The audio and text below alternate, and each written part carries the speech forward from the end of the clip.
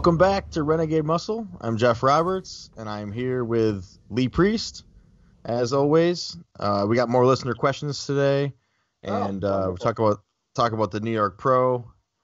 Lee has some things on his mind, and that's about it. I like the flat top, Lee. You're looking very handsome. I'm not sure. I look at it some days and I think, yeah, then some days, no. It all depends what I eat, because some days, if I eat a lot of crap food, next morning I wake up and my face is rounder, and I'm like, doesn't look good.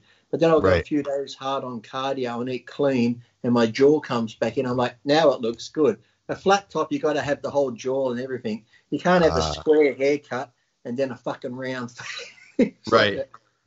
It looks like one. If you got a round face and a flat top, you look like one of those fucking dustbins that the fucking lid opens up on. Right. Yeah. I think it looks sick. I like it. It's amazing. A Chinese guy cuts it. Really? Which makes sense because his eyes are flat like that, so he gets a good fucking level cut. Yeah. I think it looks awesome. It's throwback. It's like it's vintage Lee Priest. It's one of your most like iconic haircuts, the flat top. Yeah, I had it twice. It was 98 when I had it at Olympia, and then I had it early 2000s at some time because I saw a video online. Yeah. Yeah, I haven't really had it since then. Yeah, 98 you had it. 98, yeah, then around 2000 or something I had it again.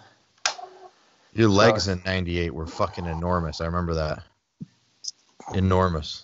So I get credit for my legs. No. New York Pro. Yes. What'd you think? Yeah. That's it.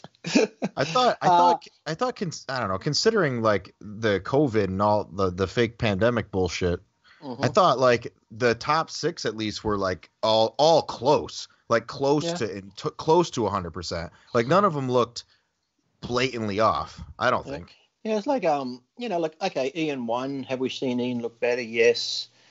Did Rodriguez look good? Yes. Did Max Charles look good? Yes. But I did see a lot of people giving Ian shit, and I've said it before too. When I used to place ahead of guys, people would get mad at me. It's like, why get mad at me or why get mad at Ian? Get mad at the judges. They're the ones doing the fucking judging. They're the ones with the places. It's not like Ian said, hey, I'm going to put myself first and fuck all of you. It's like that's what the judges saw on the day. And generally the only one that's happy is the winner. But, hey, we've seen him better. We've seen other people better and worse. But the way it came out on the day, he's the winner.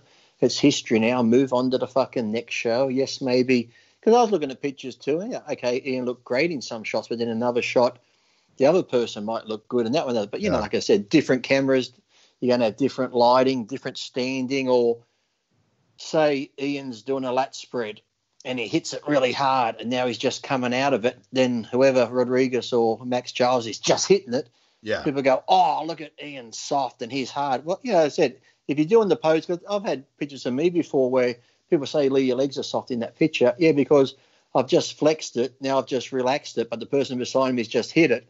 They're like, look at his leg compared to yours. It's like, you got to be, if everyone's flexing hard at the same time, but that's very rarely happens because people are going to go into a pose and then they're going to come out of it while the other one's just gone into it. And then someone goes, click, and they go, oh, look at that. It's like, it's just. Yeah. There's so many variables when you're looking at photos and videos. If you're not there, it's so hard to. Yeah, photos are tough. I watched it and I honestly thought it could have went.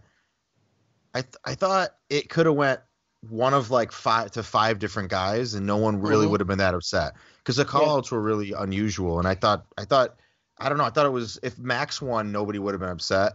I don't think if Justin won, nobody would have been upset. I don't even think if I even think Patrick Moore had a case. Like Patrick Moore looked pretty. He's like a little bit smaller, but he looked pretty fucking good up there next to those guys too. Like I don't know. I don't think. I thought it was tight. I don't think. Yeah, well, that's how Ian doesn't have like a. I don't know. He doesn't have anything that like pops out at you necessarily. No, he's got a pleasing physique and his conditioning is good. Yes, we've seen him in better conditioning, but that can be said about everybody. We've seen other people in better condition or worse condition and stuff like that. But, you can only judge on what's there on the day, and the judges saw it was his day, and that's it. There's other shows to come. There's a fucking Olympia coming up. So if you feel like you were robbed, go in and see if you can earn back what you think you lost. So, Right. Olympia's a bigger pay show. So if you place higher, you're going to get more money. But, people are going to go on. And then I know I didn't actually read any of it, but I saw, could have been on Ford's show, Fouad. How do you pronounce his name? Fouad? Ford? Fuad. Fuad. Thank you. Fuad. Yep. So on his show, yeah, I know. Fuad. I saw on his show with Ian on there, and they were saying about how that thing was going on with Milos, and I don't know why Milos. Okay, Milos has invested, in his client, if he's training someone, but still, there's no need to fucking take it out on Ian. As I said, it's not Ian's fault. Ian's not the one that said, fucking Max, you're going to get placed there. I'll make sure you get in that position. It's not Ian's fault. So why have this fucking, bitchiness going back and forth between competitors? We've all been there. We've all had good days and bad days. So it's like, Ian won on the day. So congratulations to him. And if all the other people are upset, then next time, if you qualify for Olympia or whatever you're doing, come in better and bigger. Yeah. Milos said some ridiculous shit, I feel like. I mean, yeah, I didn't even see Milos what he said. I think he's the man. Like I think he's a very underrated coach. Like people make fun of him for the insulin thing.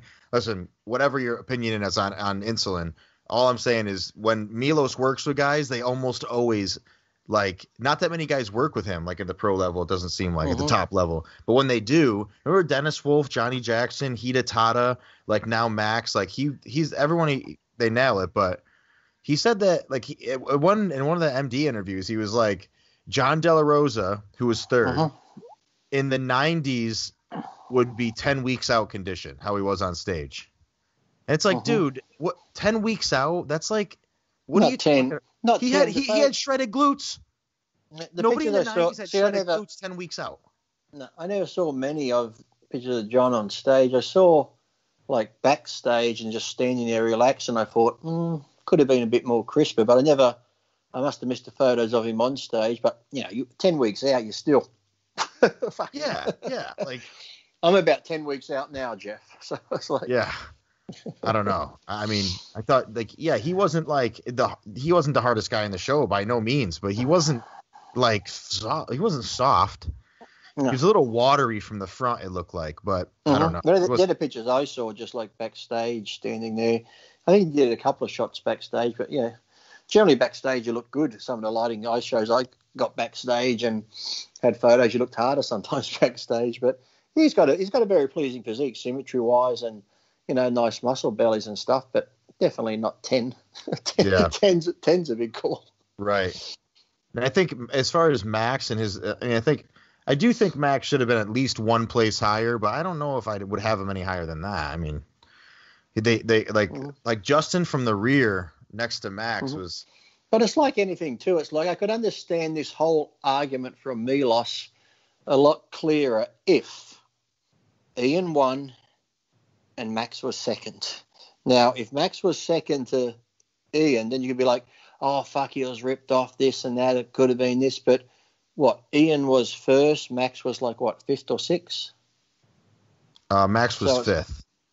Fifth. So Ian's first, Max is fifth. Milos should be upset with the guy that was fourth. And then Milos should be upset with the guy that was third. And then Milos should be upset with the guy that was second. Before Milos even starts fucking attacking Ian, who won, there's another fucking 4 guys between Ian and Max. Why isn't fucking Milos going off at them?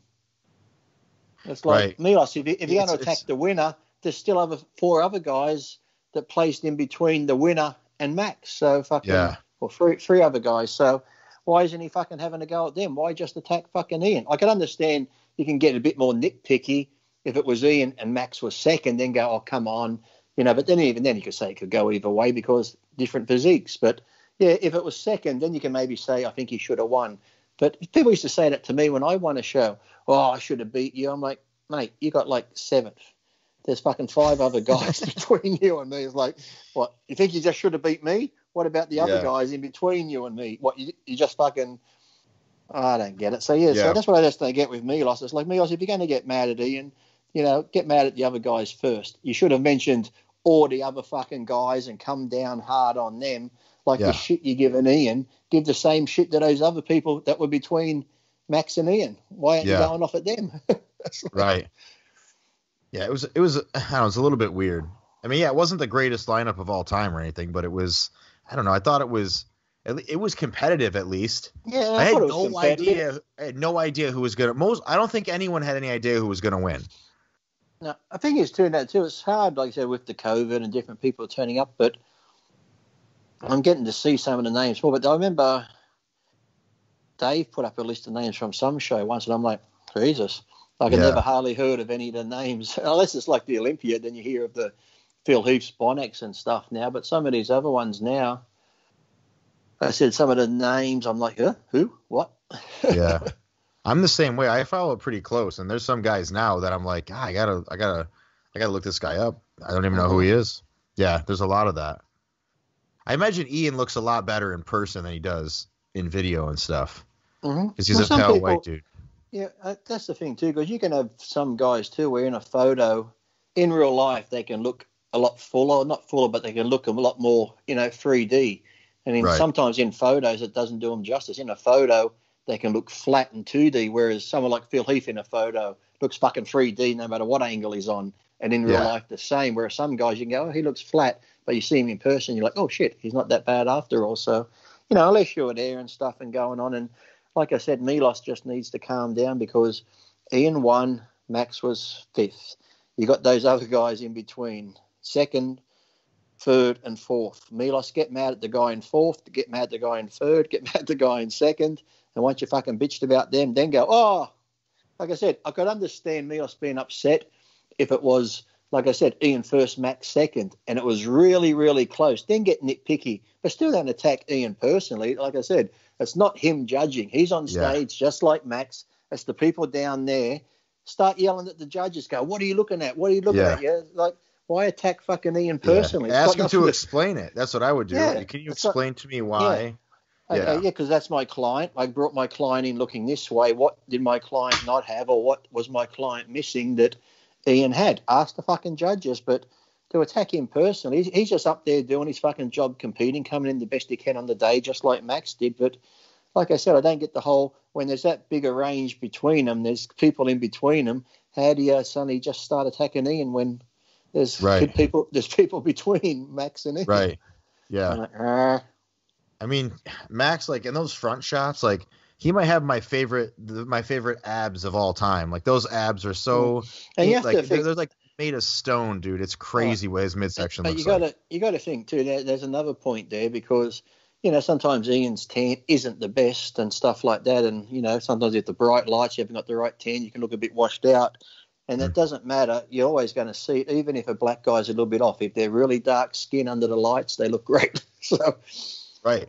They always look good because, that deep, dark tan, I mean, their skin color makes everything look a bit more deeper and stuff, makes things pop more. I said it before, you watch the Olympic Games, watch those fucking marathoners. You get the guy from Kenya, he's fucking like this, he's all sucked in and all those, and they're running along and they got this smile on their face. You're like, fuck, he looks healthy, doesn't he? Here comes the fucking American or the English guy, totally same build, fucking all sucked in. You're like, he looks in pain like he's dying of fucking cancer. He's like fucking because he's all pale and white. You're like, the Kenyan's like, he looks so healthy. It's like all it is the skin color, but the darker skin just makes them, I don't know, look healthier, and that makes them just look better. Whereas the white guy looks like he's going through stage 4 before he gets to the fucking finish line. Stage 4. It's true. It is. It's like, I don't know. But what can you do? There's a really big race where I live, and like a really big, like, it's like a the Billy Cart Derby. No. I don't live in a hillbilly town anymore. You moved down to the Appalachians, did you? Yes, but the Kenyans always come and whoop everybody. It's a really big thing. It's like a nationally respected race, and they always show up in. They all do, don't they? Oh yeah. I remember even was it the Boston Marathon and stuff like that. We have people that come here to Australia, and when people come here for the big races, they all come in and Yeah. Clean house. How do you think Milos would have done in that lineup back in the day? It's hard to say. You'd have to see him, wouldn't you? He'd be small, I think, in that lineup. Because Antoine's a fucking beast, and he almost kind of looks small in some shots. Yeah, Milos had like... What was Milos on stage? Because Antoine's 260 on stage, and some of those guys made him look small. Milos had good symmetry. Hold on. Does this bring you memories? What the fuck are you doing? Yeah. Nostalgic.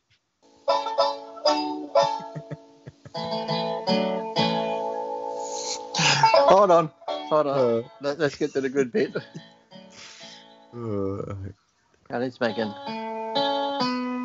This is making fucking Geoff homesick. It is. Do you remember sitting on the porch with Uncle Pappy playing this, Geoff? Yep. Were you squealing like a pig? Yep. With a fucking with a piece of straw coming out of my mouth. Oh, the memories of the good old days at home, Geoff. Oh, yep. Good old days on the plantation. That brought back some memories there, didn't it? Some good ones and bad ones. Now you got me back home. I don't even know what the fuck I'm doing. Man. Well, some of those Christmas parties you like to remember sometimes when Uncle Bob and Sam come around to give you that secret Santa gift you want to forget. Yeah. You always got to bring it up. Oh, not secret Santa. Oh, I'm not getting that tube steak. I'm not getting that tube steak again, am I? I don't want to unwrap it. I don't want to unwrap it. Mom, you got me that one-eye spitting snake again. I'm over it. Why is my Christmas always got to be white? Yeah. Ooh. You know so much about my childhood. I know. That was a trip down memory lane. Sure was. Ooh. Man. I think Scott's been there too. Scott's at the other end right now having flashbacks himself. He's even at his mum's place. Yeah. Mum, his mum's come out. Is that your father on the banjo? He's getting those little fucking plates off the wall with the little boy and girl on it. Dance there. Nothing like them collector plates, Scott. Too bad you can't come on and talk shit. Here's a girl with a rabbit. People wonder what we're talking about. Don't worry. Yeah, don't worry. It'll be all right. Oh, my cheeks hurt. So that growth, mate. So that growth. Your fucking bones are growing. No, growth makes my insulin not work. Can't do it. Can you one show not take your insulin so we can see what happens during the show? If you want. Can you do like this and just go? No. I might die on camera if I do that. Do you start sweating first? Do we get like indications? Bad. Oh yeah. So we'll actually see the stages before you. Nothing makes you sweat like that. That's like full court basketball in the middle of the summer on blacktop. I remember when I used to diet, I passed out twice from what is it when they call it hypoglycemic, whatever. Yeah, low blood sugar. Yeah, I'd be getting that low. I'd be doing like cardio, and I'm like, oh fuck, I'd get really nauseous first, and then I'd get really cold, and then I'd start sweating. I'm like, oh, I'm at 35 minutes. I got to get to 50 minutes on the bike, so I keep going. One time, as soon as I stood off the bike, fucking boom on the floor. Yeah. And another time, I went to bed. I was sleeping. I woke up and like, fuck, I think I'm going to be sick, like really nauseous. And as I got out of bed, I went, fuck, it's freezing. Then the sweat just started pouring. I was at my grandparents' place and the toilet was outside. I remember putting my hand on the back door. That was it. I woke up on the kitchen floor. My grandparents were standing over me. I fucking hit the kitchen table, busted my fucking elbow, just kaboom. Holy cow. Huh. Yeah, but I'd get that sometimes where I get really low blood sugar where I'd always be like, I'd do cardio first and have breakfast. And without fail, probably 30, 40 minutes after breakfast, I'll be sitting there, my eyes are open. I'm like, fuck, everything's getting really bright. Yeah. And then it gets really dark. I got to get dressed for the gym. And I undo my cupboard. I'm looking in the cupboard. I'm like, I fucking can't see anything. I'm grabbing shirts, trying to tell what color they are. I'm like, fuck me dead. You probably had a high carb, low fat breakfast, huh? Yeah. Yep. Yeah. Pretty much it's just like up and down. Oatmeal and stuff, and a protein drink and stuff, and no fat or anything. Yeah. It's a terrible feeling. It's like especially when you know it's coming on. It's like, it's a terrible feeling. The sweat is like ridiculous. Like I've at least twice at work, I've gone into the bathroom and stripped naked in the bathroom because I will drench my clothes, and I'm like dressed in nice work attire.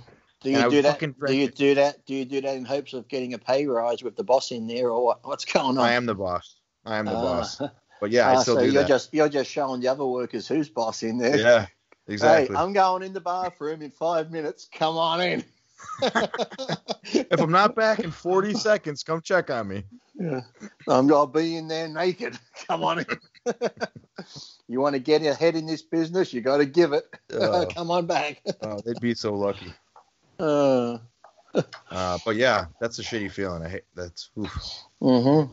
And then you typically you get the shaky too. Yeah. Oh yeah. When I think of that dieting, oh my god, I'm like, fuck, I need something. And then if like it was after the gym, I just start eating. That's like you don't feel satisfied. You got to just keep fucking eating and fucking. It doesn't correct it right away. So you still have low blood sugar. Even though you've eaten 100 fucking carbs of gummy bears, you're just like, blah, and then you end up fucking, And then it hits you later, you're like, oh, I feel full now. Mm-hmm. Yeah, and now your sugar's through the roof. The joys I miss of dieting, not. Yeah. Do you ever get that too when you be staring at something and you get that like, there's just like a ball of light? It's like you just see this round light. Even if you close your eyes, you see this fucking white light thing. I used to pretend it was like God coming to visit me. I don't know why, but I'm like, oh yeah, I see you, God. Yeah, I see the light. If I stare, even though my eyes are shut, I'd focus on this light, and it'll get bigger and bigger, and then it'll get smaller, and then this thing would go around. It's almost like I'm looking at my eye and the pupil, but a light version of it while my eyes are shut. You never got that? No, I've not taken LSD. Well, this was without LSD. This is just me fucking dieting. Low blood sugar really did cool. that? I could try next time I get low blood sugar. Yeah, I'd close my eyes and I'd just stare at it. It's like then it would get bigger and smaller, just this like white tunnel looking thing, and then it would like go bigger and smaller. It almost looked like I'm looking at an eye, but it's like really bright, reflecting at me. So I'm thinking, it was like a reflection of something here, and then it would move up. If I move my eye up, it would go up, and then it would go down, and then it would like. It'd be like half like this, and I'd try and keep staring. It would like join together, and then it would go back like this. You never saw that? The amount of detail that you're giving, that must happen. That must have happened a lot. I did, yeah. Fuck me, huh? Maybe let me Google see what that is. It says you're fucked. Yeah, I've been a diabetic for 25 years, and I've never. I don't know. Like I gotta make a conscious effort to close my eyes and try to do that. Yeah, next time you do it, just close them and see if you see this like it almost like you look. You know, you got the white of your eye, the iris thing, and the pupil and that. It's almost like that, but it's a glowing version looking back at you like this white, greeny type. It's weird. See if you see it next time. Yeah. As an experiment, miss your insulin next time and just fucking sit there. I want to see. Am I the only one that No, I had to take more insulin. I want to see if anyone else sees this. Maybe I was abducted by an alien and I don't fucking know what happened. Oh, okay. I guess we're through the New York Pro. Yeah. Do you want me to tell you about my Instagram page? Yeah. Tell me about your Instagram page. Well, I put up a post because, I go on live probably twice a day, at least once a day or twice a day I go on live and I get silly questions over and over. Yeah. Oh, are you doing cardio? No, dickhead, I'm painting the fucking fence. What's it look like I'm doing? Of course I'm on a treadmill. But you just get idiots to say, hey, you're a dickhead, you're this, you're that. So I figured, if you pay for information, I think you appreciate it more. And, I go on there twice a day. People have YouTube channels like Fuad or Nick Strength and RX. They all have them. And they're doing it as a service to bodybuilding. They're also doing it to make money because they get paid advertising and shit. So yeah, I said, I'm not doing this for the money. I'm just doing it because it helps pass time while I'm doing cardio for one.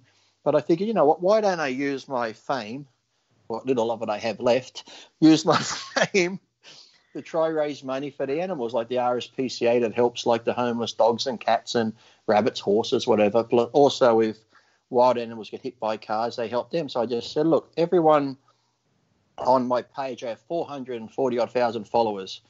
Donate $1 or whatever you want, but $1 minimum. That's all I'm saying. Just give $1 and I'll answer your questions, which I come on. As I said, I do it for free anyway. But hey, if I'm going to answer them, I'd rather know that you gave $1 and I can give it to I'll link my PayPal to the RSPCA, so it goes to them. So I just figured I'd do that. And I put up one video doing that and there was like 60,000 views in one day and $1,100 donated. Like, what? 60,000 people watched this and only 1,100 people gave $1. Some gave $10, which is great. Some gave 20. So out of those people, some gave a lot more. So, but yeah, I'm thinking, why can't you just give $1? People go, well, what about the kid? I don't care about the kids. It's for the animals. The government's there to help your kids with the tax fare. Animal shelters are pretty much all done by charities and, donations and stuff. So I did another video today and I've got a few more. So I think the last time I looked, I was at like 2,100 mark. And it's like the priest2000 at yahoo.com. That's the PayPal, the priest2000 at yahoo.com. Like I said, just give $1 and I give it to the RSPCA for the animals. Do you have to use PayPal? Like, would I have to use PayPal to donate? Well, that's all I've got. Some people have said, Lee, I should do another, what is it, Vimeo or something, or Venom? Fucking Venmo. Yeah, something like you should have that. I'm like, well, look, I don't like setting up too much shit. That's like the same shit. It's just like the new hip one. Yeah, they said it's like run by PayPal or something. I said, look, I've got one thing with PayPal. It's easier for me to stick with that. If it's the same shit, people, you fucking link them and do it, whatever. But come on, it's like, I don't care. Even if you just fucking give it direct to the RSPCA and just show me, hey, Lee, look, here's my fucking thing. I sent it to the RSPCA. You can do that too. So, but really, out of all those people, that's all that's donated so far. Them fucking cheapskates, I tell you. Christ, I wish I could know now if there's like a little tick near their name, so when they ask me a question, I know they donated, and the ones that didn't, I'll just fucking ignore them. Yeah. $1, come on, it's like, miss a coffee, I miss whatever. On my last video, I said, look, just miss a couple of fucking test shots or Deca shots and shit like that, just fucking. A couple? Half of one. No, just $1. Yeah. Take half a cc on Wednesday instead of a full cc. Just go without your fucking frozen Coke from McDonald's today. Give me $1. And the good thing is, if they give $1 from America or England, it's about $1.50, $1.60 here. And trust me, people have let me know, hey, Lee, I gave you $1, but it ended up being $1.69, so you got extra. I'm like, whoa, fucking, woo. Those animals are going to be living in the lap of luxury now, that extra 69 cents. You owe me. Yeah, hold on. This is what they should have done. They should have put in $1, then it comes at the exchange, $1.69. Hold on, I don't actually have to give $1. Let me put in 72.1 cents. Hey, that's an Australian dollar. That's all I got to donate is 72 cents. Yeah, that's what I would do. Don't go over. I don't want to fucking ruin your mortgage payment by giving the animals $1 for the month. Yeah. For fuck's sake. And then people go, well, Lee, some people don't have $1. I'm thinking, bullshit. If you're fucking on your fucking phone watching me do these fucking lives, you've got internet connection, you've got shit, you got a fucking phone, you aren't fucking destitute, you've got a fucking $1, so don't tell me bullshit. Everyone's got $1. Come on. Yeah, everyone watching you online has $1. Put it that way. I know. It's like they just want shit for free, don't they? And like I said, I don't mind doing it for free, but everybody else charges, and people go, well, I should have one of those pages where I looked at it, the OnlyFans page. I think movie stars have, and people do it. They even show their tits. Excuse me. You can set the fee for $10 or $15 monthly. You can go on and put whatever content you want. And it's like, I think you get 80%, they take 20%. But it's like, I'm not doing it. Because if I did the OnlyFans, okay, that would be money for me then. But I'm not doing it for me. I'm just making it so easy to go to PayPal. I showed the thing there where it says your favorite charity, because in PayPal, you can choose your favorite charity. You just type it in and it links it to it. So when you get the money in your account, you just hit donate and the money goes straight to that charity. And it's like, come on, people. It's for the animals. Yeah. Yeah. That's a good idea. Hopefully the No, it'd be different if, I don't if know. 400,000 people all gave $1 and I got $400,000. Then you saw me Yeah. driving a Ferrari. Well, Oh, he's got an H1 again. he's got a H1 again. But look, he does have a dog from the shelter with him. Yeah. The dog told me to buy this H1. He loves it. That's cool though. 2,000's not bad. That's not bad. No, that's I mean, a it's big not. help. That's a big help because normally, like last year, I gave probably 2,000 of my own money over the year because summertime last year I brought lots of those big, like, well, not big, but decent. I brought like 10 swimming pools for the animals because they get so hot out there because it's out near the country a bit. Yeah, And then yeah. every week I'd fill up the four-wheel drive. I'd go to one of the garages where they sell bags of ice and fill it up and take ice out there to put in the water for the animals. And then generally I get like different stuff, like they're always after blankets and different things like that. Yeah. So, you know, there's a tax write-off for me. So even, like I said, even if people donate and then I give that money, I'm not taking the money, but it's a tax write-off because you can keep the receipt and say, hey, I donated this much to the... Right. But yeah, Speaking I just want people to help. That's all. I just, because especially now, because donate. It's not Christmas yet, but Christmas comes up and everyone, can we get a cute puppy or a kitten? And then sadly, a couple of months later, it's not a cute puppy and kitten. Oh, I have to walk it. Oh, I got to feed it. I got to pick up the shit. And sadly, all these fucking animals get thrown back in the fucking shelters. It's like, I like to throw some fucking kids in the fucking shelters, let me tell you. Speaking of that, we're thinking about getting a dog. Not soon, but we're in the process of closing on a house. So once that happens, and once we get settled and everything, we're thinking about a German Shepherd maybe. Oh, they're nice. German Shepherds are nice dogs. What kind of dog would you get? See, I love German Shepherds. I'd probably get another German Shepherd. When I had that Akita, it was a beautiful dog. Oh, the yeah. Akita. But German Shepherds are wonderful. But then too, it's like, see, I've had big dogs, and then I've also had little dogs, like a little Maltese type terrier. And I had a Cairn Terrier. It was a great dog, like from the Wizard of Oz, Toto. Because little dogs are great. They have so much fucking personality. Little dogs, they're fucking great little dogs because, they're just full of personality. So do big dogs, but big dogs are big dogs. So, but yeah, I would like a little dog, honest, because I don't want to. I don't know. The little dog is more manageable. Yeah, they are more manageable. And I said then they've got great personalities. But have a look at some of those little terrier type dogs, like a Cairn Terrier and stuff like that, like Toto. They're, like I said, they're not super little, but they're like, just this big. But they're a good sized dog. And like I said, they're much more manageable to take in the car or come inside. They're not like a big German Shepherd going, bah, bah, bah, fucking, there goes the bass, there goes the fucking TV, there goes fucking. Right. Yeah. They can even go to the bathroom inside, can't they? Or are they not that small? No, you can't. Yeah, they could, because now you can get those things. Like, if you can buy, like, I've seen them now, you can get them. They're pretty good. It's like probably, say, 4 foot or not even 3 foot across by 3 foot. It looks like fake turf you can put inside. Yeah. And the dog goes on. If they pee or whatever, it just drains underneath it. Oh, yeah. You just hose it out. So, yeah. I've seen those. But generally, like I said, those dogs, when I had my terrier, the dogs are, if you get them young, they're so easy to train to go outside and just take a shit or a leak. And then pretty much they can hold it and they'll just let you know when they want to go out. You let them go out, they race outside, do their business and come back in. Right. Yeah. You don't want to come home and find a smouldering fucking German Shepherd poo like this fucking big fucking. Yeah, I've had that. She had a German Shepherd before, and it was a phenomenal dog for sure. Mm-hmm. But, I don't know. What I used to do sometimes, because when I wanted, like I said, most of my animals I did get from the pounds.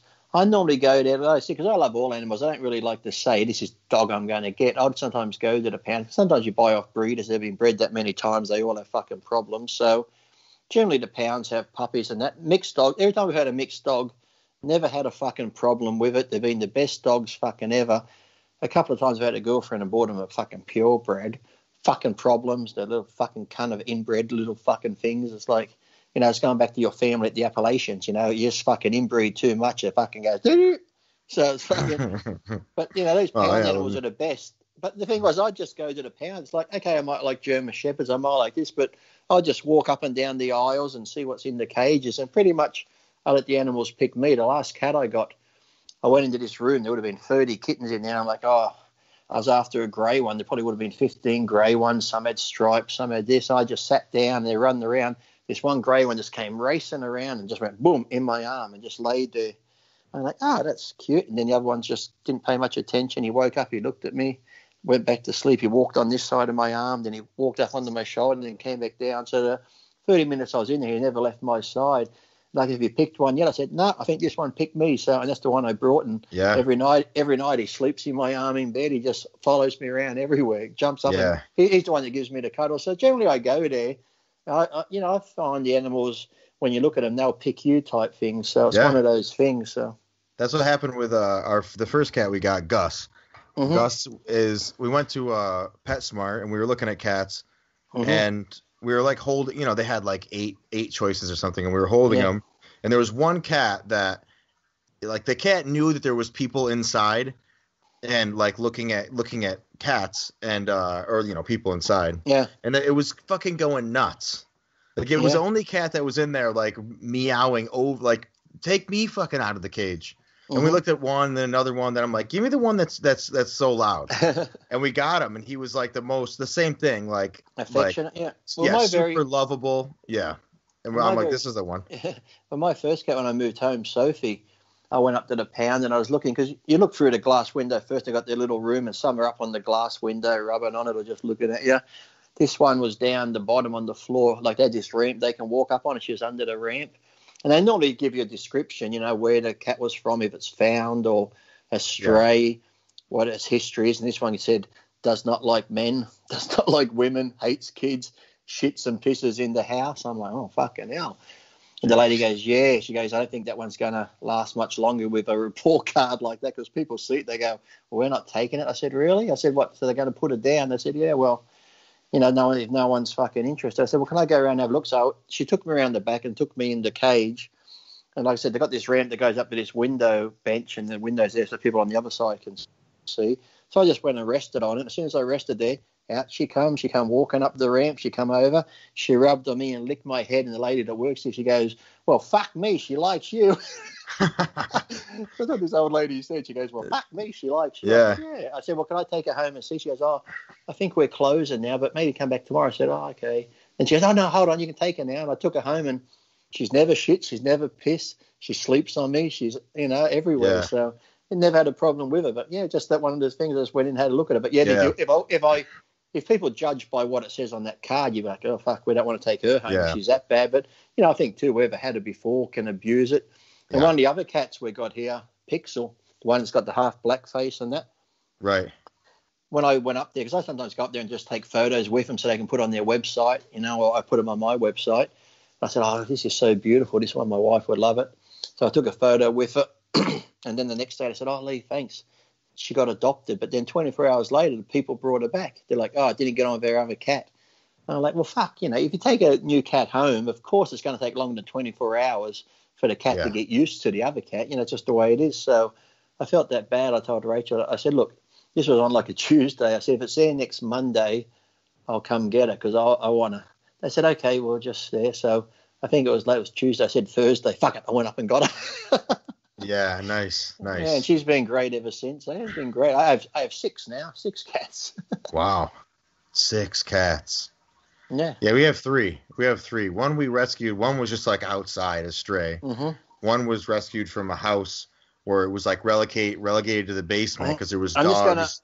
I'm going to open up my door here and I'll see if one comes in. Oh, nice. Okay. But yeah, we have 3. I think 3 is a good amount. Yeah, because Sophie was by herself all the time, and I figured we'll get one as a friend for Sophie, and then I just went from there. Then I see another one. Then if I went out to the RSPCA to take some stuff out while I'm there, I'm like, I'll just have a look in here. I'm like, don't look. Yeah, I don't like it seems like the older I get, the harder it is for me to see that shit and not want to get one. When I was 19, I really didn't give a fuck. But now it's like I see the cats laying there and I'm like, fucking hey, that sucks. Mm-hmm. And it's like if I had I don't have a gate out front, I have a huge backyard, but it's when I go up there too and I see the dogs and I'm playing with the dogs, and I hate when you walk away and they just sit behind the cage looking at you like, where are you going? Yeah. You're not taking me? I'm like, oh, don't look back. Don't look back. Yeah. It's brutal. Yeah. It is. Mm-hmm. All right. I don't know how I'd see people come in all the time when I was volunteering there. They'd bring their dogs in. It was so sad, and I can't afford to feed my dog, so I'm dropping it off, and then I see them go out front and they're thinking, oh, you can buy fucking cigarettes, can't you? But you can't buy a bag of dog food. And it's so sad because they give me the dog's leash, so I got the dog, and they've walked off, and the dog is looking at them like, where are you going? Where are you going? It's like, it's like dogs have feelings and shit too. If you've had a dog for a couple of years, now all of a sudden you just dump it off, the dog's like, where'd my owner go? It's like, shit. How many times do you see? I've seen dogs where, have you ever seen a dog out the front of a store where some dogs are friendly, but some dogs are just at the front of a store, and as you walk out, they're just looking for the owner. They won't pay you. You can say, hi, dog. They just go. But as soon as they see the owner, it's like they get so fucking excited. So definitely. Yeah. No question. All right. So, actually, that was about, we got on the dogs from my Instagram stories. That's how we got on it. Yeah. My wife all from people donating $1. My wife said that she is interested to see the room that you're in. Are you able to pan around? Are you able to pan around the room or no? This room, yeah. Why is she interested? This is my junk room. This is my junk room. It's got photos on the wall here. This is a junk cupboard. Nice. And this is like a shelf with all watches and shit on over here. What are all the watches and shit for? Is this your stuff? S-Force watches, and down on the floor shoes. But all this stuff over here is like costumes and stuff, and in these boxes there's awards and racing suits and stuff like that. I've still got to go through all that. Even clothes that don't fit me, there's more bags down there with shoes on. Shit. I've been here almost 2 years and I still haven't sorted it out. But when I go through it, that's a lot of the stuff I put online, and then I put the money to the RSPCA. Yeah, but that side of the room I've got to buy more shelves and shit for, but I'll get through it eventually. If you could only save one of those pictures on the back wall, which one would you save? A picture? Yeah, like those pictures. If you could only save one of them, which one would it be?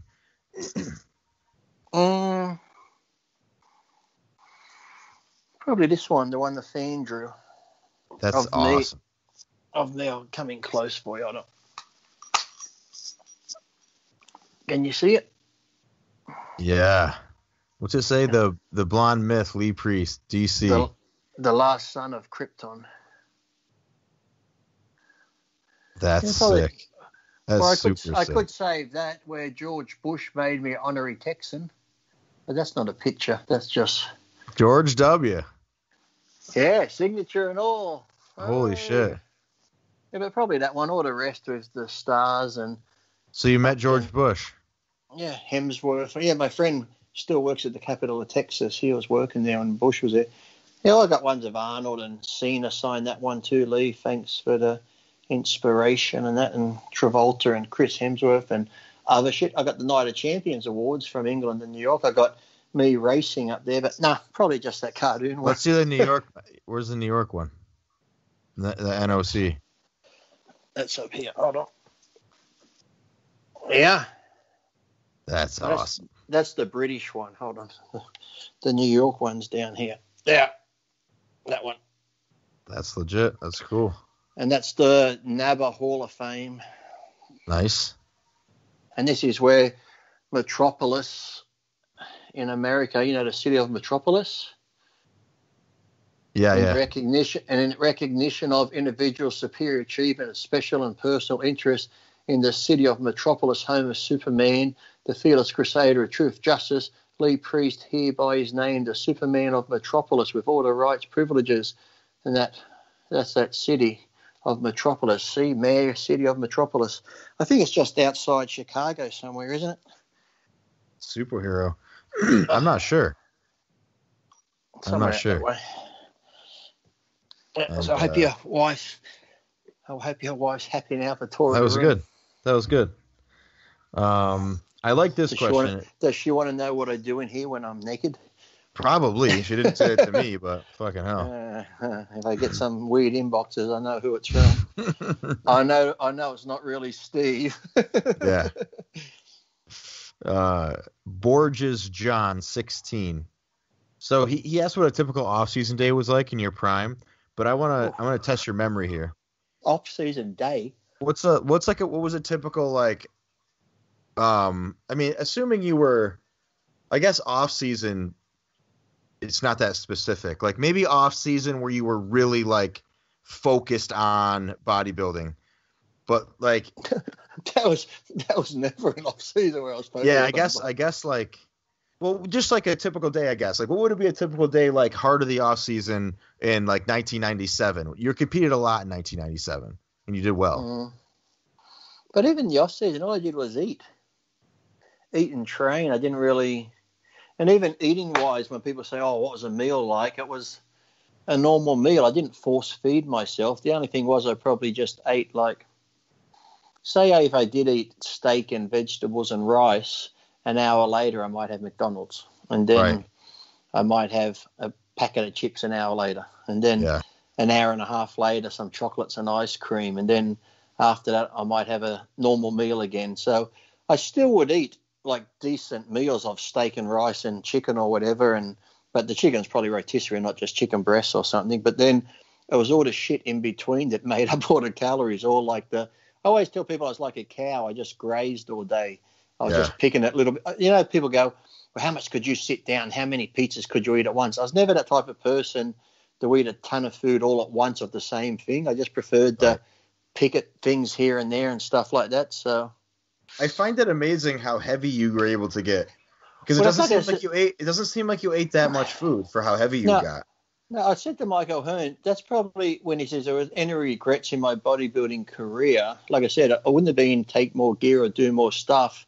It probably would have been be more serious in the off season, because in the off season I just didn't give a fuck. I just was a normal person. Yes, I'd still go to the gym and bust my ass, but then after I trained, I might go have a big meal at the firehouse of fucking hamburger, chips, pancakes, whatever, and I'd get a little bit full, and then I could easily go 5-6 hours and not eat again. So sometimes in the off season, I might have only had 2 meals a day, but there might have been bigger meals in between. I might have had a protein drink, but that was it. I was never regular at all. I could sometimes train in the off season, have a big workout. Then if I said, "Oh shit, I got to go here, got to go there," I might train and not eat the 4 hours after my workout. So I was never contest time. Yes, every 2.5 hours, regimented like I'm in the military. Eat this time, train that time, whatever. So come off season, I'm like, fuck that. I'm just going to train and I'll eat when I want to eat. I'll do this, or like I said, I could easily train and go to a muesli bar and be like, "Oh, I'm fine for a couple of hours." And my friends would say the same thing. They go, "How do you go so long without fucking eating and keep all that size?" They were like, "How do you keep your fucking muscle and you barely fucking massive?"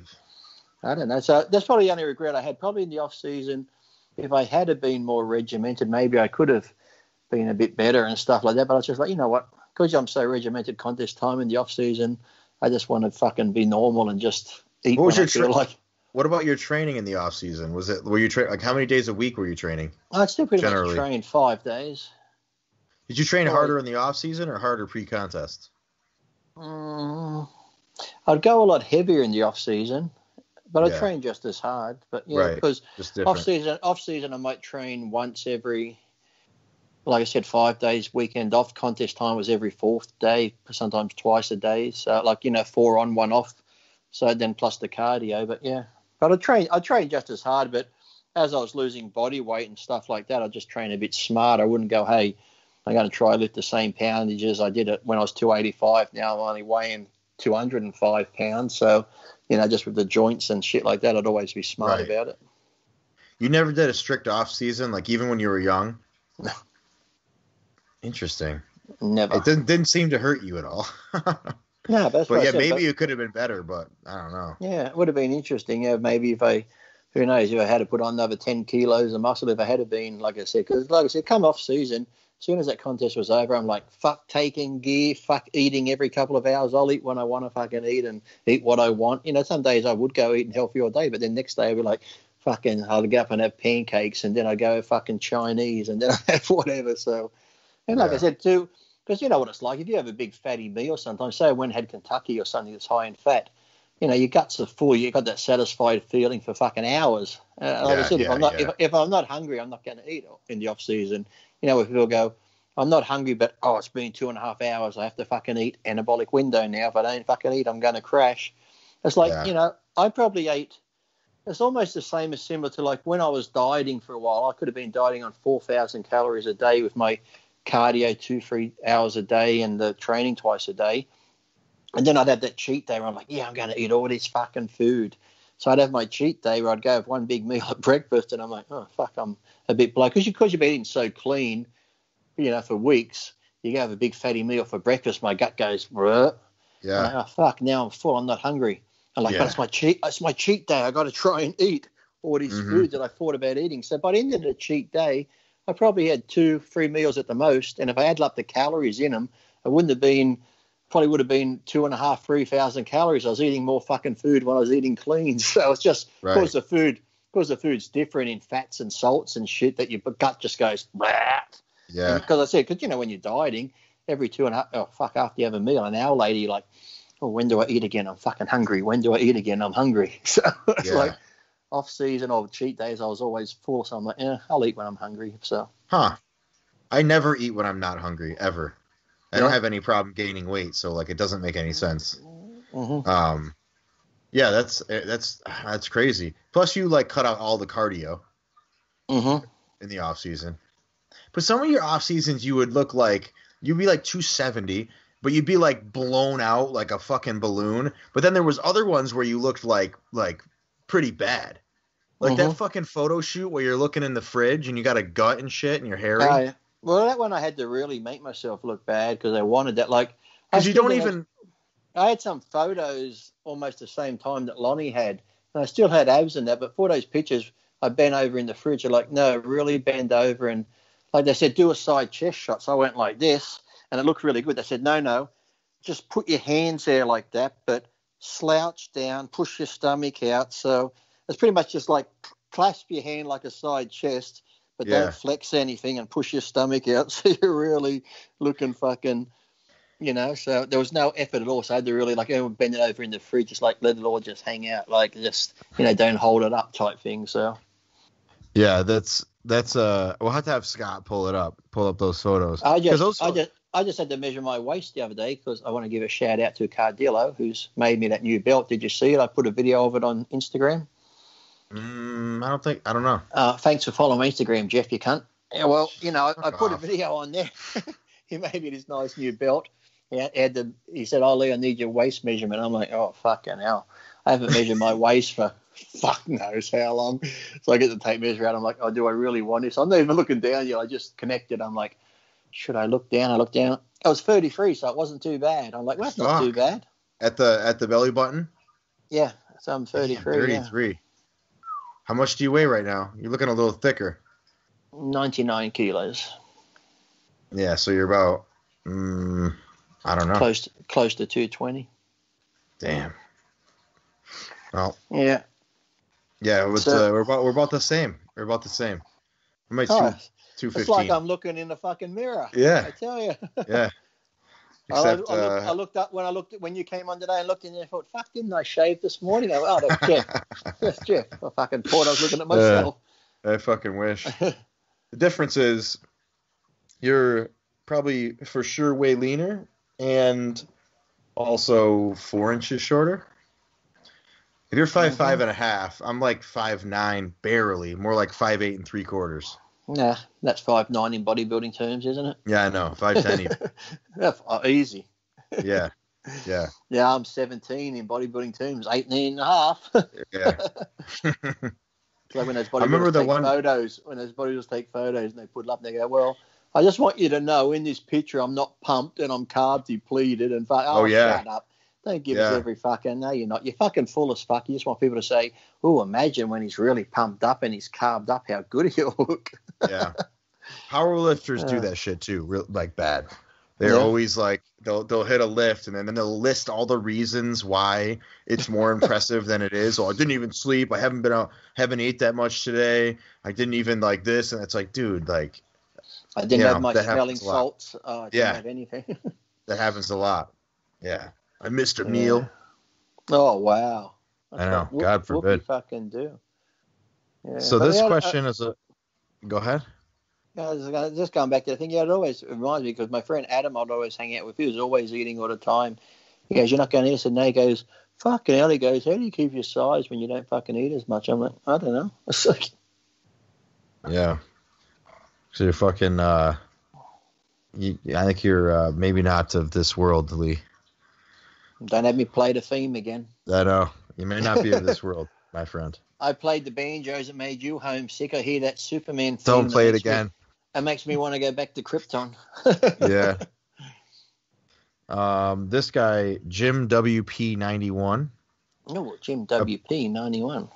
Opinion on gyms being open that do not require masks. Mm-hmm. I mean, I don't really know. Well, what's wrong with that? You don't want to wear a mask while you're training. There were people that actually passed out because they were running on the treadmills and shit and just breathing back in their carbon. It's like, yeah. I had to go to get on Tuesday, I had to go get that cornea done. So if I close my eye right now, you're just a fucking blur on this eye because it's still all fucked up from the laser where they keep your eye open. I could smell it burning. This is the funniest thing, right? They put that clamp in, like in the horror movies. They got the laser there and the laser's going. It's like when I got the tattoo near here. Anything that gets near my nose, it fucking sets me off and I'm about to sneeze. So I'm fucking laying there and the laser's there. Oh, no. And like, I think, how long is this going to take? It's like, we're almost done. You know when you're trying to not sneeze? I'm like, oh, fuck. I'm thinking if I sneeze and go, achoo, the laser will go. Yeah, I'd be horrified because you're not going to sneeze and it'd be like still. No. So I'm thinking it'd be like, how'd you get this scar up your head? Oh, fuck. Yeah. I just sneezed. Yeah. I can smell it burning. I'm like, oh, fuck, how long? Like I'm trying to breathe like this and it's getting worse and worse. This eye starts watering because I'm trying to hold the sneeze. And like, we're done now. I'm like, good. I'm like, yeah.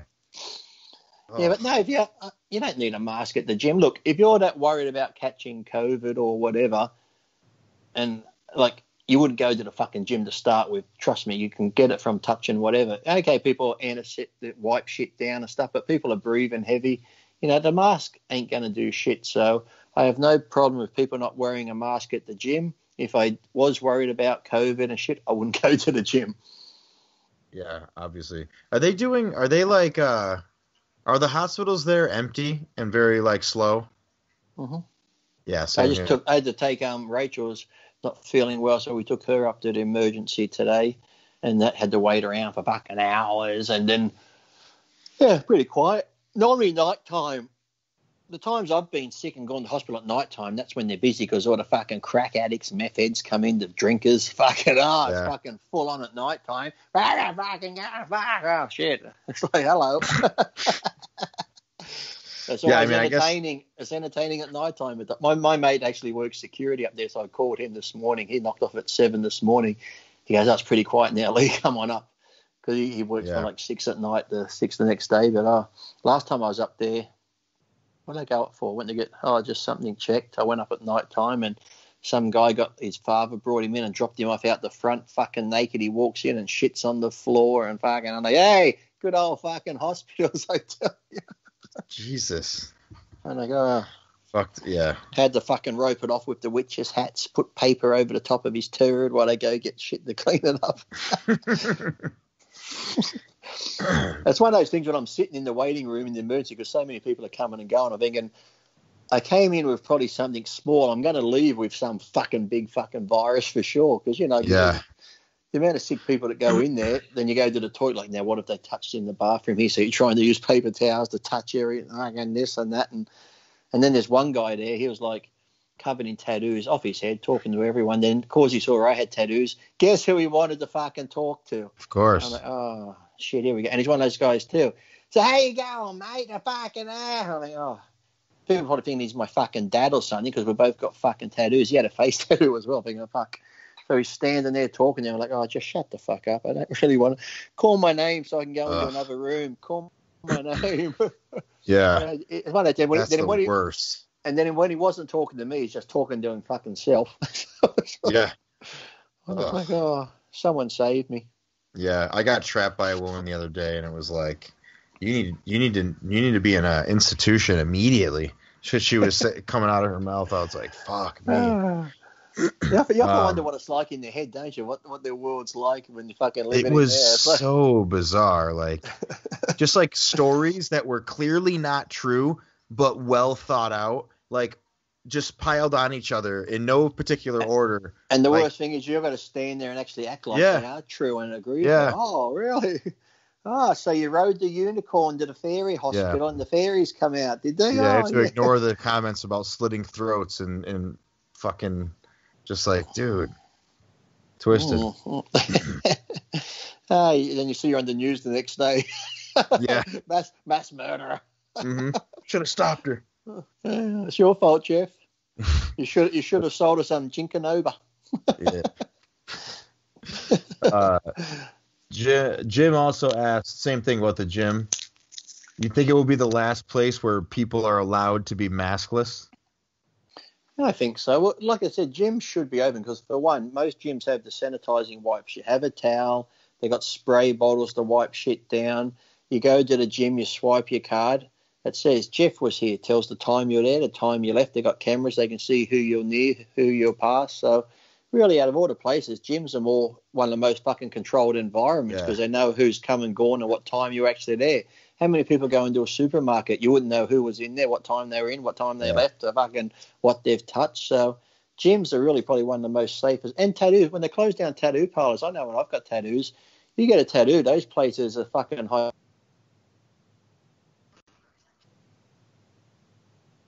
It's appeared on me. Hey, you're back again. You're back. Scott's fucking with you. Are we good? Yeah, Scott fell asleep on the controls. Yeah, he must have. Yeah, he's fucking.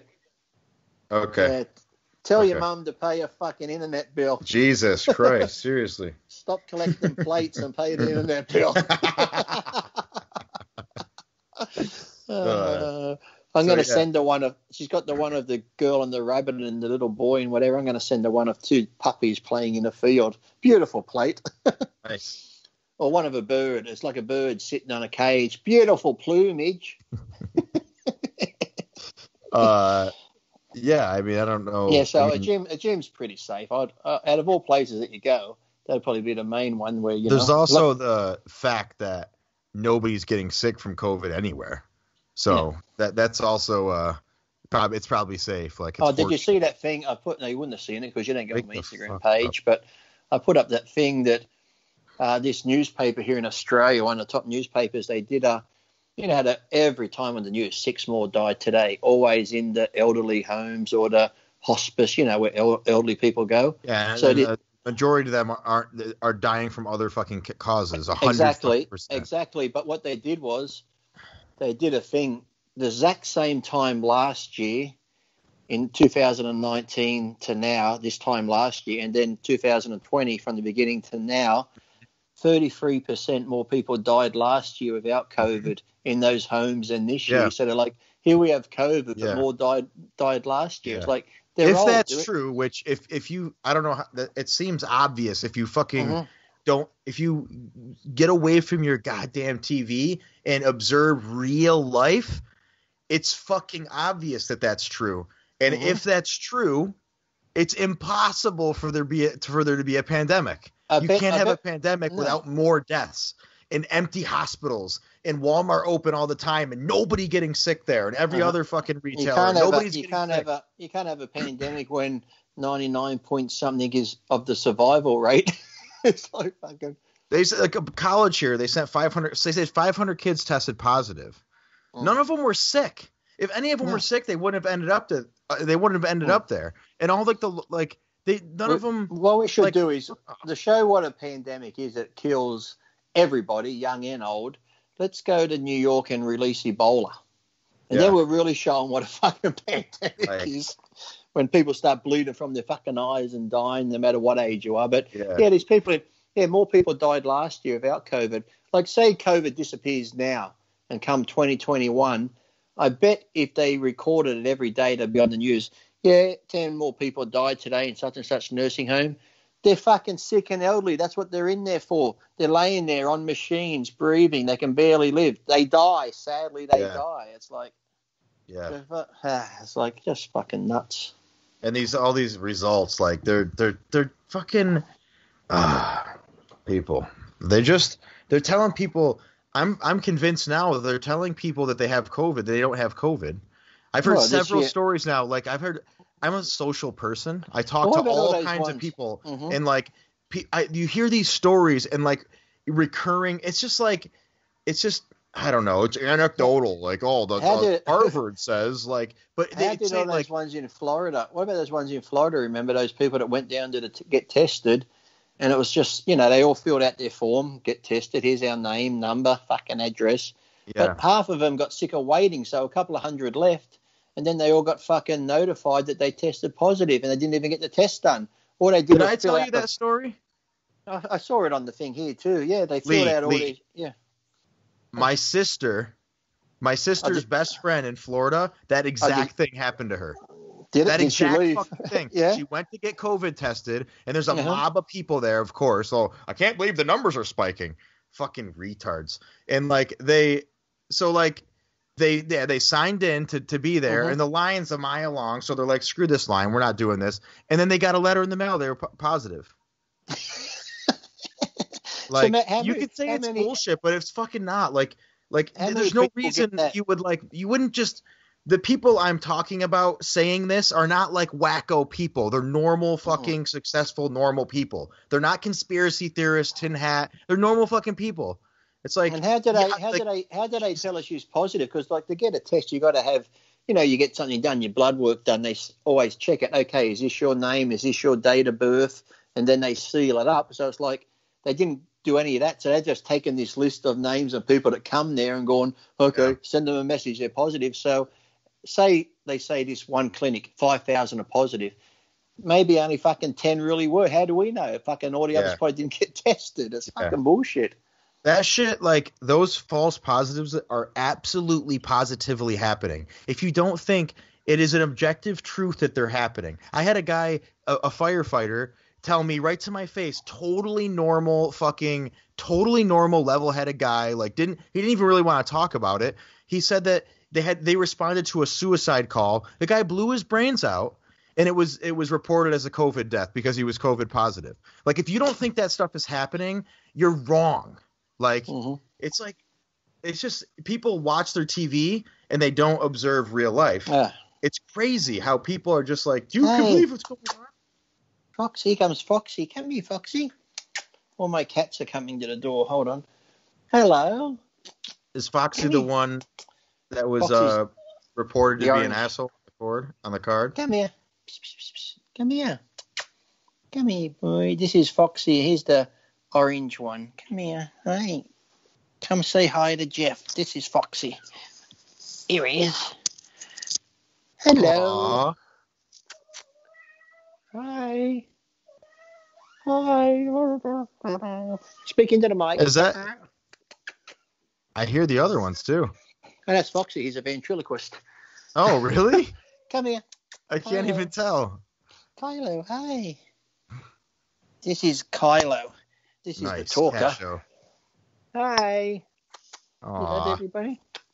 Hey, Kylo. Oh. This is the one that sleeps with me all the time. He's the lovey one, isn't he? Oh, you love your daddy. You love your daddy. Donate money, people. You love me? Okay, off you go. That's your big 5 minutes of fame, cat. Fuck off. Yeah. Nice. Yeah, they're all out wandering. There's Felty. Felty's over there now. Felty, come here.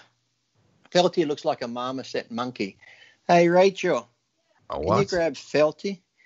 This is the one. This cat here I got from the car park at Rachel's work. A stray cat had kittens, so I kept two of them. And Felty, because it's like from that TV show, the thing was Felty and the food. Hey, Felty. This is Felty. Aww. Hey. Look, it's your 5 minutes of fame. Hi, Geoff. Felty. So fluffy. Look at the mane. That's what I mean. When you're eating and she's not looking, you're not looking, she gets a foot and goes like this and drags your food off. This is Pixel, the one with the half black face. Hey, Pixel. Wow. Hey, Pixie. Oh, yeah. Pixel's you're on TV. Vocal as well. Yeah, she does talk, that one. She's all over the place. Yeah. There you go. That's some of them. I think you. I've had Zoe on, and I've had Bruno on. I don't think you've seen Gus. I don't know. When we move into the house, I'll be able to show him off. Maybe my studio is being relegated to the basement. Oh, the basement. That's okay. The sex dungeon. Yeah, the sex dungeon. I got Foxy sitting over there now watching. Hey, Fox, what are you doing? He's going to go exploring because I don't normally let him in here because there's too much shit they can get into. But he's like, oh, wow, let me have a look. Yeah. What can I get into? PDS printing. Oh, PDS printing. If you need any printing done, make sure you call PDS Printing for all your printing needs. He's an avid listener.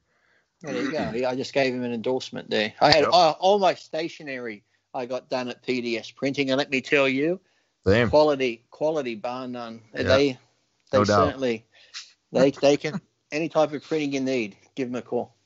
Tom Platz said Arnold and the top guys then trained a lot lighter when they weren't being filmed. Was it the same in your day?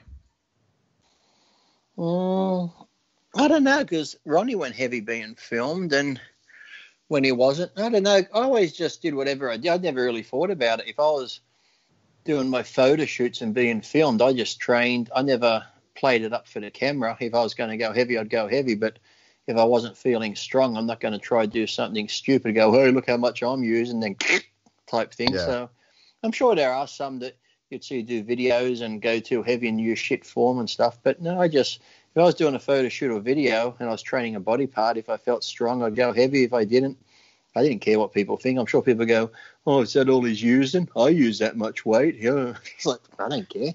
Yeah, it kind of seems crazy, like, to be a professional bodybuilder and lift heavier on camera. Like, you're fucking 280 with abs. Like, do you really need to lift heavier on camera? Like, and it's not about lifting the weight. It's like, yeah, if I want to do something strong, I could do back in the day. But it's like, to me, it's like, okay, sometimes I might have just stuck with 150-pound dumbbells. And people go, well, I can do that. Yeah, but you might be able to do it. But are you doing it the same?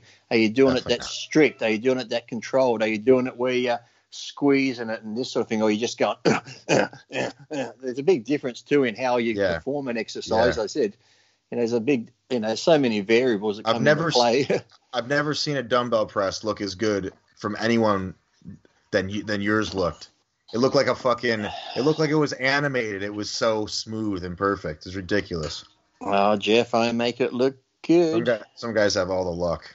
Oh, Nicolas Cage, I think, is going to be in the Tiger King. It just popped up, is he? He's going to play the Tiger King.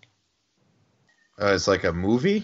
Or the next episodes or what? No, they're going to make a movie about it, and I think Nicolas Cage is going to play the guy. He'll do a good part playing that guy. He's wacky enough. Yeah. I never watched it, and I don't think I will. No, you got to watch it just for the comic value of it. It's like, it's sort of be like your family in the Appalachians. It'll bring back memories. So I don't want to watch it. It's offensive to me. Don't have me pull the banjos out again. Yeah, there's nothing wrong with my dad's boyfriend. Exactly, and his uncle and his brother and the fucking. We just called it the family meat train. Family meat train, baby. Get on board, toot toot. You and a little caboose.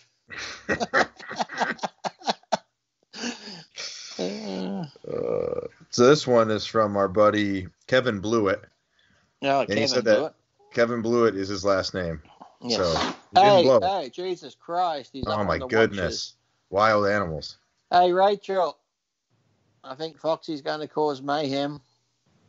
It's a pretty good jump. There's a vertical jump there. He went from the floor right up to the top of the watches. Now he's walking across a thing that's got clothes in it, which isn't too stable. Hey, so you're going to bring it down, aren't you? Look at him up there. Oh, he's so cute, isn't he? Let me see him. Stare at the side of your fat head.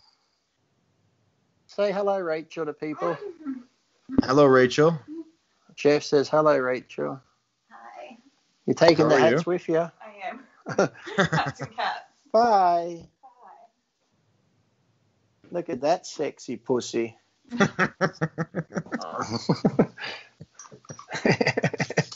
Oh, man. Here you go, okay. Thank you. You brought my hats back. I got to clip this back in. You got a picture of am I back on track? Yep. Perfect. So this is gonna be a long one. So that's sick. Thank you. That's a good Mental. look. It says mental. Do I look good in hats? Sometimes I think I look good in hats. I don't know. How do I look? I think maybe you look younger with the flat top. Makes you look younger. Someone said it made me look older the other day. Fuck off. All right, I got another hat because 2 hats fell down when the cat jumped up there. This is a good one. Nice. That's appropriate. You should leave that on. Yeah. For Star Wars. This is I haven't really read it, so let's see. Kevin blew it. Blew it. We'll see if he blew it with this question. With the continued lockdowns. He asked one last time, didn't he? Yeah. With the continued lockdowns and possibly more in the future, here in the UK, the media have been suggesting that the work in the office may be a thing of the past. Working at home has become more productive. Would you feel maybe the same could happen in the gym industry, although most gyms have opened up? A lot of people still felt more ease and comfortable training at home and found it more productive and economically. Do you fear that gyms could go the same way? Home gyms and weight sets are still sold at double the price. Could home gyms be the new future? Well, I don't care if commercial gyms go by the wayside because I don't own one, so it doesn't bother me. And I love training at home. I've got equipment at home. I can train at home. And yes, I am more focused at home and get onto it because you go to a gym, you might talk to people. It's a bit of a social thing. I think people like to go there and get looked at, take photos of themselves. So I think you are more focused when you're at home and stuff. But I don't think they're going to go by the wayside, no, because like I said, too many people like to go there. The people that don't like going to bars and clubs, they like to go to gyms to pick up people and hang out and look at camel toe walking around and stuff like that. Some men like hanging out in the change rooms with their nuts hanging out while they're drying their balls off. So I feel like that's probably like scare tactic bullshit that they're gonna get rid of like office workers. Like I think some they're given. I know in Australia they're given some the option where, say, a company has a building and they might have fucking 10 floors of the building. And they'd have gone, hey, you know what, some of you guys can do this from home, and if you prefer to, we'll give you the option. And some have taken it. So now they might only need to lease 7 floors, so they're saving money on, if it works out better for them. Because before everyone thought, I've got to go to work, But now they're saying, hey, you're being just as productive at home, you're getting the job done. Why should we rent this office space if we don't really need it? So yeah, that makes sense. As long as they don't lay people off going, hey, you don't really need it now, we fucking get rid of you. But no, if they can save money on like rental spaces like that, if the people can do it from home, and like I said, some people are maybe more productive at home because they can be at home, and maybe they might save money because they won't need childcare, because then they can put the little bastard in the other room and just go, shut the fuck up, daddy's at work, and just keep doing their work and stuff like that. So I don't know, man. Working from home I've worked from home for a little. When we were doing the show for a while, it'll be hard. Every 10 minutes at your place, it'd be like a knock at the door. You got any vitamin C in there? I need some echinacea. Yeah, what about a multi-B plus? Do you have any? Yeah, yours would be fucking annoying selling vitamins from the house. Yeah. But just how about a bottle of water?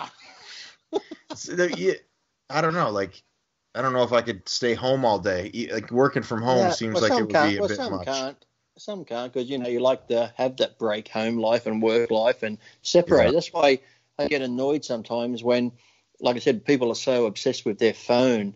Where in the old days, back in my day, you go to work from 8 to 4, 9 to 5, and when you get home, that was it. But now people go home, they got their phones or computers, and they're still fucking doing emails. They're still doing shit. It's like, work's work, home's home. It's like when I used to go to school, I hated homework. It's like, look, I go to school for schoolwork. Once school's over, I go home, be a kid, get outside, exercise, play. I don't want to go to school for 6-7 hours a day and then come home and do more fucking assignments and schoolwork. This is where kids are either getting fat or they're just losing their mind because they're not getting the exercise and being kids. So it's the same with people. Go to work, do your work, but when you get home, be with your fucking family. Get off your phone. Stop answering emails. Stop checking. Oh, I have to do this. No, you don't. That's fucking work. And bosses, I know some bosses want them to go above and beyond, but why? You're not getting paid for it. So you do your work at fucking work, and when you get home, be with your fucking family. You got to have that fucking balance. You can't go home and be like, okay, honey, I'll be there in a minute. Just got a few more emails to do, and it's fucking 7, 8 p.m. at night. Yeah, I'll come see the kids in a minute. I'm just finishing this quote off. No, it's fucking at home. Save that shit for work. It's got to, you got to have that fucking balance. And now people are just crossing the line. And I think bosses are starting to expect it from people too. Like, oh, you got this on your phone now on computer. You can do that at home and fix it. No, you can't. Yeah. Yeah, I think it's probably a bad thing overall. Like, I guess it's good. You save money. Like, that makes sense. For, like, office workers, that makes sense. But I don't know if I think there's something to going to work that might be important. Well, sometimes it gives people. I think it gives people a purpose too. It's like, you get up, it gives you a routine type thing. Whereas if you're at home, you're like, roll out of bed, keep your fucking pajamas on, stagger around, do whatever. We'd like go to work. Okay, I got to be up at 6. I got to have my breakfast. Get there. It gives you that sort of regimented type thing some people need. They need that routine of doing stuff. And I think too, sometimes they go to work as a little social forum, like your job. You get to talk to lots of different people. You get to do whatever. Some people, when they go to an office, some people hate people, but then some, it's just that sort of, get to talk to different people in different cubicles and stuff like that. They like that interaction. So yeah, I think for some people, a lot being at home could be more depressing for them and bring them down. And, after 6 months working at home, they're having a fucking 9 mil fucking breath mint. Fucking 9 mil breath mint. Yeah. It's like, I can't take it anymore. Yeah. Last time I went and got gas, I had like a 10-minute conversation with the guy in front of me getting gas. Mm-hmm. And then I had like probably a 15-minute conversation and I've never seen these people before. And I had like another 15-minute conversation when I got in there in the gas station with like the guy working there, and then like some woman came in and we all were talking about, but what I was like today when I took the wife to the hospital, then I just came back and went to the gym quickly. I went to pick her up. I was going back out the car. There was an old guy hopping in his car. Like, hello. He's like, g'day. He would have been like 80. Beautiful days. And I said, yeah. Then we just got talking for 5 minutes about the fucking weather and this and that. And yeah, so it's just like, that's why I always say when people are out, they should, like I said, ditch the phone when you're out. Okay. I said I take my phone to take photos every now and then, but you see people just walking on their phone. They've got a dog. They're not talking to the dog. They're doing this. And I'm like, just walk past people, say hello. And people are like, well, some people really don't say hello back. I said, so what? I said, at least you said hello. If they don't say hello back, the next person might. And I used to love going like places where if I go out walking, I might walk for an hour, then sit down on a bench or sit near some table, and there'd be some elderly people. You say hello. I said, I love talking to old people because the knowledge they have and some of the stories they tell is great. I just just get talking to people. I said, some of these people that are out there too, the elderly, I said, some of them, like I said, they could be lonely. I said, they just might want someone to say hello to them and chat to them. I said, just by you saying hello to them and striking up a conversation could change their whole fucking day and their outlook and whatever. So I think people, it's like I said before, as technology's going here, humanity seems to be going this way. Technology here, humanity like this. So it's like, people need to just start interacting more and just saying hello and being friendly and, taking interest in other people and shit. I know when I'm on a plane, sometimes I get talking on a plane. I'm thinking the person beside me is probably thinking, I wish this cunt would shut up so I can go to sleep. I think that too. I'm like, am I fucking babbling? Am I annoying this person? Yeah. Because that's called self-awareness. Not that many people have that. I can't sleep on planes. I'll be awake the whole time. This person's probably thinking, it's a 12-hour flight. Wish the cunt would shut up. And then let me tell you, have I showed you pictures of my cats? I got some cat photos I'd like to show you. You have to talk to like a bunch, like if you talk to all these random people, if you talk to the same people all the time and you just like do your own thing, you start to like, you just like reiterate all the stuff you think about everything, and you watch the fucking news and it's, and like when you talk to different people, like everyone has their own little like, everyone has their own little like thing they know about or way that they do something, and you talk to people and meet more and more people, and it's like that's how you learn shit from actual other human beings, not like it's just people. I think people don't. I mean, I always see some people are uncomfortable talking to strangers, which I totally understand. But you like having as many friends. Speaking of that, I went for lunch with my doctor friend yesterday to this Chinese place near me, and we're sitting at the table, and these two older women are at a table just across from us. So the table here, table there, and for me to get out, I got to go in between the two tables. Yeah. So the two ladies are sitting there with a chair beside him, and she's got a bag on the chair. And as I walk in between the two tables to go, she grabs a hand on her purse like this. I said, "Don't worry, I'm not gonna take it." She looks at me. She looks at all the tattoos and she goes, "Rah," and grabs a handbag. I said, "Don't worry, I'm not gonna take it." Oh my God. Thanks you judging me like that, Geoff. Yeah, but I know. it's funny because you need to talk to a variety of people because, too, I know if you're stuck in an office place where some people go every day, how are you today, Sam? How are you, Michelle? Good. Then you start to hear the whole, oh, fucking Doug come home last night. He had a few. It's like, oh, fuck, she's going to go on about Doug again. Oh, fuck, someone save us. You know, you get like too fucking close to them and then they fucking start telling you their life fucking story. You're like, oh, I don't want to go to work today. We're going to hear about fucking shit again. Yeah. Let's try and avoid her in the lunchroom today. We don't want to fucking hear her problems again. Fucking Jesus. Right. Yeah. And then the same person you see every day will be like, this happened and that happened. What should I do? And you give them advice. They don't take it. This happened again. What should I do? Well, we told you what to do fucking 10 times and you're still in the same situation. So why stop fucking telling us? Yeah. Right. Yeah, it is important, I think, to do that. It's just some of the stuff that you hear people say, like some people end up being wackos and you regret starting the conversation, but some people blow your fucking mind with stuff. I used to have some of the best. They're entertaining. They're entertaining. It depends how often you're dealing with them. I used to have some of the best conversations with some of the homeless people because, like I said, some of those homeless people just like you and me lost their job. You know, once they lost their job, they lost their house, got into problems with their missus because started fighting and they got separated, ended up on the street. So, but some of the stories they tell, like they always say to me, "Oh, we really like you because you actually talk to us like we're people." I said, "Well, you are people." Yeah. I said, "I don't think down of anyone that's down on their luck. Sure, some could be out there due to drugs and want to be there, but half the people that I spoke to are out there just because shit went bad. They were here, had their home, had everything, then shit went down south, and now they're homeless." And some of the stories they tell and shit, some of them are pretty smart people who, given the right opportunity, could probably somehow get back on their feet. But sadly, some people who've been out there for a while give up and they're like, oh, I can't get this, can't get that. But I'm sure if some of them cleaned themselves up, got the right resumes and shit like that, and someone actually gave them a chance, they could be pretty good again and productive. Yeah. Yeah, I know, like the people that have it, like that are all there and they can talk to you about being homeless is super interesting. Mm-hmm. Yeah. Or like they have a drug problem and they've like the drug problem has basically spiraled them into homelessness and they're like normal besides a drug problem. Mm-hmm. Yeah. And they know it. And as I said, some of them, like I said, are just happy to be that way. But then you get the ones who know they have the problem and they're trying to better themselves. But it seems like every time they take a step forward, it's 2 steps back. So, you sort of feel sorry for those people. Yeah. But when they're trying to get the help sometimes, but even like I said, the families have disowned them and just given up on themselves. Like, oh well, fuck, Yeah. We don't want to talk to it. We don't want to talk to our fucking cousin Chris because he's a fucking drug addict and fuck him, rather than even if he's changed his life. Oh yeah, whatever. So, people, they get depressed and shit.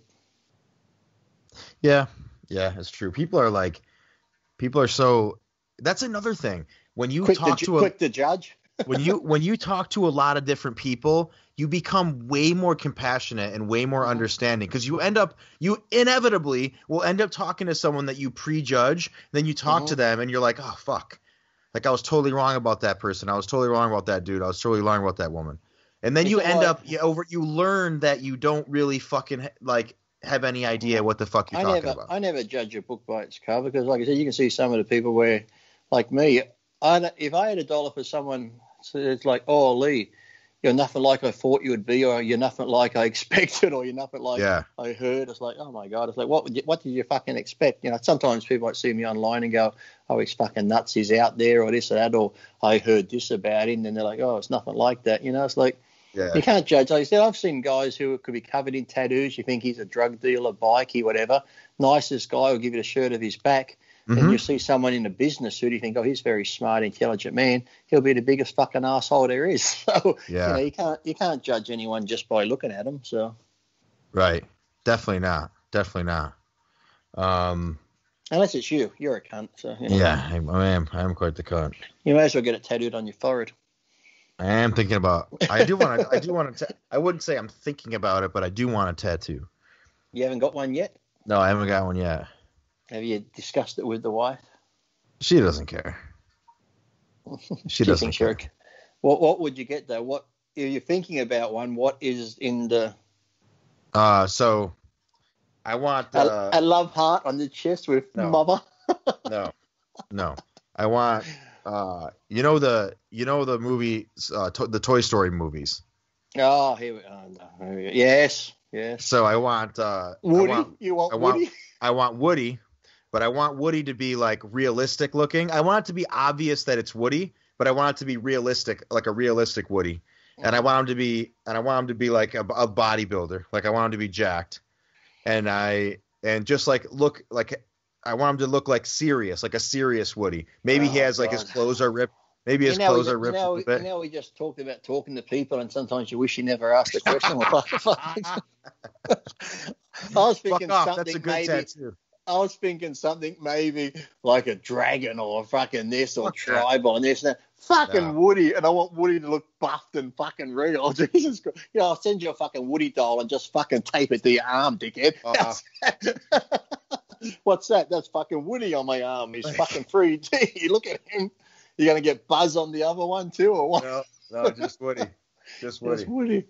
Oh, Jesus. I would explain it no wonder, being a bit of a prick. No, I don't want to fucking hear anymore.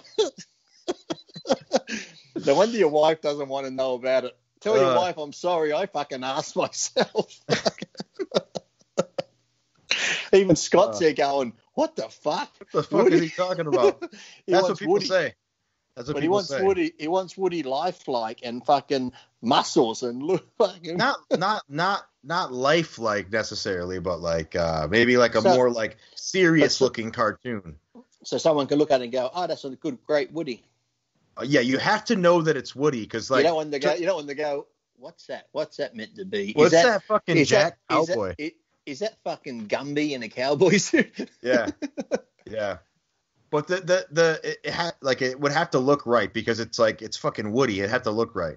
But those are like my favorite movies ever. The Toy Story. Movie. How long you been thinking about this for, Geoff? A long time. Oh. Just keep thinking about it, mate. Think about it a bit longer. Maybe you'll grow out of it. Yeah. Hopefully another fucking cartoon will come along. Yeah. Do you like Toy Stories? Do you like Toy Stories, do you? I love Toy Story, yeah. I bet you fucking cry in them too, don't you? You get emotional and cry. The third one I got emotional, but I didn't cry, no. Was that the last one where they... the fourth one is the last one. Where they ruined it by forcing fucking yay for women are so powerful bullshit into it. Oh, did they do that, did they? Yeah, they made fucking Bo Peep a Navy SEAL, and she like took over the whole movie, acting like Rambo. It wasn't bad, but the fourth one was clearly the worst of the four. But it was still a great movie because it's fucking Pixar and shit. But I think what was I watching the other day talking about movie reviews? And they were even talking about that one that was on Netflix now with Jamie Foxx and that pill, you know, the pill you take and you fucking Power Trip or Power Project or something. Yeah, and they were saying about that how it's so pushing the black agenda with the black young girl and you can be anything you want to be. It's like, fuck me dead, people. We want to go watch a movie for the movie. I don't want a hidden message about feminism, racism, this and that. Now the Academy Awards are saying to be nominated for Academy Award. Did you see that?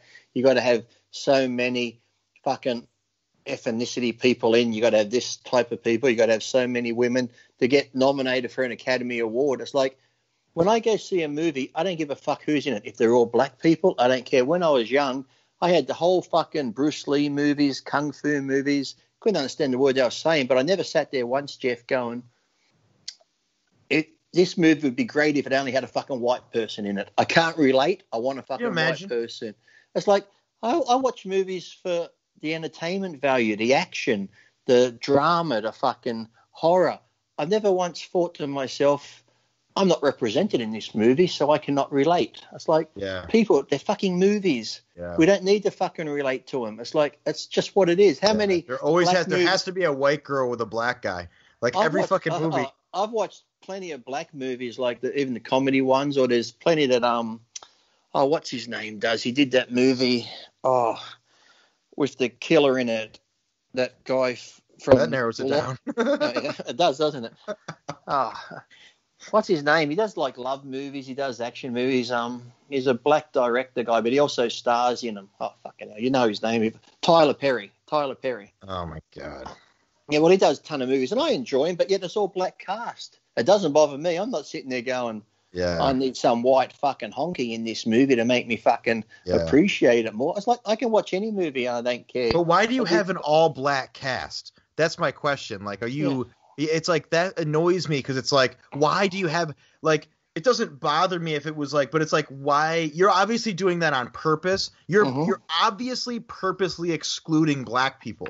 To me, it's white, like, listen, or white people. If I'm making a movie... It just seems like, why are you... What is the... Look, let's just say I'm a director like fucking Bruckheimer, and I've got an action movie I need, a strong action guy for this one. I need the comic type action guy here. I need the dickhead type one here. I'm just going to go through all the lists of actors and go, you know what? This is what I envision this guy. Okay, this guy here. Fuck, you know what? Denzel will be great for that part. Okay, this one here. Fucking Brolin, he'll be great for that part. I'm not going to give a fuck what people's colour or ethnicity. I'm going to go for the best actor that I envision that's going to fit this role and pull this role off the best. I'm not going to go, now the Academy tells me, you need this black actor. Well, okay, I'll get him, but that's not how I envision this character to be, and I don't think he can pull it off as good as someone like I want a cranky older person. I need fucking Clint Eastwood to play that part. Okay, Denzel Washington's a bit older now, or Gene Hackman's older, but they couldn't pull it off like fucking Clint Eastwood could, that fucking grumpy old fucking hard-ass old man. No, you got to get fucking Fred Sanford in to play that grumpy old man because he's black. Well, he's not going to pull it off like fucking Dirty Harry can. So I don't get why we've got to fucking appease all these fucking dickheads now. Just get the best actor and person for the job. That's why when they sometimes say, there's not many black people represented at the Academy Awards this year. Well, maybe because their acting wasn't the best to get Academy Award. It's like bodybuilding sometimes. It's like if you're not good enough in the day, you don't get a fucking award. Okay, but there were great movies that had black actors in them, but then there was movies that had white, Hispanic, and if that actor acted better in his role, you believed it more. He had better lines. It's like he gets the award. You can't just go, well, you know what? We need a few black people to get awards too, so let's just... It's like, come on. You can't just say no black people got awards. Like, okay, like which black person should have gotten an award that didn't get an award and why? And if you say that and you make a good case, that dude probably should have got. I don't think it's because like all white people are KKK members like the media that should be defunded, like your shirt says. Yeah. But like I said, half the Academy Award members, I think the Academy Award members who vote on the Academy Awards are actors. I know the Golden Globes, that's by the foreign press. And the foreign press is a mixture of all races and fucking countries. But the actual Academy Awards themselves are generally people like Jack Nicholson, Denzel Washington. There's people like your peers and shit who are voting on who they think gave the best fucking performance. That's what it comes down to. It's like, I thought that movie was great and he won the award for it. He's a great actor, that black guy, Michelle. That movie Green Book and that? Did you see that one? Really good movie. What's his name? Vigo, whatever his name is the driver, and he drives him around the country, and it's during race times and stuff. Great movie. I think he got Academy Award for that, and I thought that was great. So if you do a great performance, you get rewarded. We shouldn't just reward people because, okay, we need a fucking quota now on who gets fucking awards and shit. But now that's how everything is now. Everything has a quota. That's what they just said. If you race quota. Look up now on the Academy Awards how they're bringing it out now. You got to have. Look, if I put it in here, Academy. Oh, Lee's trying to spell. How did I get the fucking Virgin Airlines? Those sausage fingers. Yeah, it's not even Academy Awards. You're looking up the quotas or whatever the fuck it is? Academy Awards. Yeah, Academy Awards new change. Here we go. Academy Awards new diversity criteria is about effort to make change, not exclusion, Academy Award leaders say. The standard dictates that more people from unrepresented populations are hired for. Here it is, yeah. Well, it's called New Diversity Criteria. To make an effort to make diversity, Academy leaders say, the standard dictates for screen. The leaders of the Academy of Motion Pictures and Science are speaking out after receiving some backlash for the new inclusion diversity standards. Change doesn't come without some variations, says Paramount Pictures. Starting with the Academy Awards, Best Picture nominees will have to meet specific requirements addressing gender, sexual orientation, race, ethnicity, and disability in front of and behind the camera in order to qualify. In addition, films must comply with 2 or 4 broad representations from characters. So you've got to have all these characters, standards now, inclusion from sexuality. What the fuck's that noise? These are the new things now. You got to have.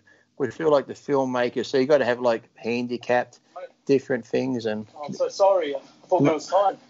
Must be. Is there an ad playing? What the fuck is that? No. Let me turn the speaker. I heard, mate. It's from your end. Yeah, the criteria. These people are trying to make life, which is the most unfair thing ever. They're trying to make it somehow fair, like as if you're like trying to coddle everybody into this the way that they justify it. You know, you can't make change without making. I think it makes it. Well, here we go. Here, the first is on-screen representation, themes, and narratives.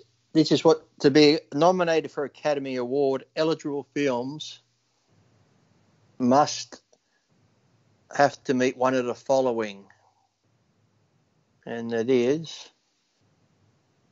1, lead or significant supporting actors from an underrepresented ethnic and racial group. 30% of the ensemble in the movie are from underrepresented groups, women, POC, LGBTQ, or disabled. Storyline focuses on aforementioned. Are you still working? Yeah. Oh, I haven't seen. Okay.